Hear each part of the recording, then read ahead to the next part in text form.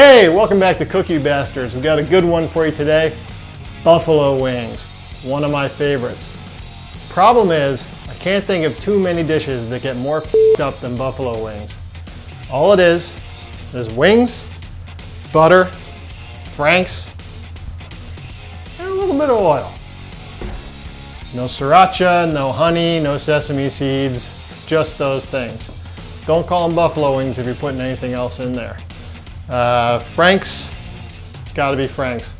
They don't pay me any money. It's just, it's what's right. I gotta plug it. And wings. So, we got our wings.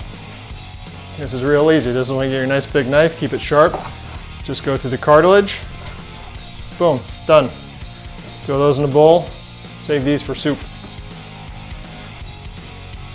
And that's it, just break your wings down.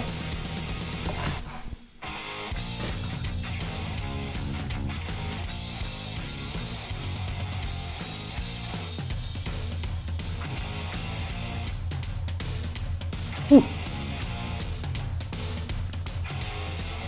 Thirsty work, ain't it all?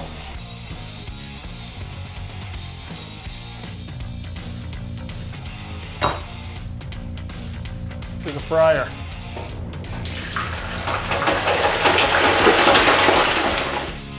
And it's time for sauce. Melt half a pound of butter and do it slowly so it doesn't burn. The wings are fine, don't worry about them. And maybe give them a little stir so they don't stick together. Don't splash yourself with the oil. All right, then add a little bit of Franks to the butter. 50-50 is a good place to start. Taste it, then you're gonna need to add some more Franks because there's no way 50-50 is hot enough. But it's up to you. When the wings are done, usually they float when they're ready. Drain them and toss them with the sauce and then serve more sauce on the side. And don't forget the carrots and the celery and the blue cheese.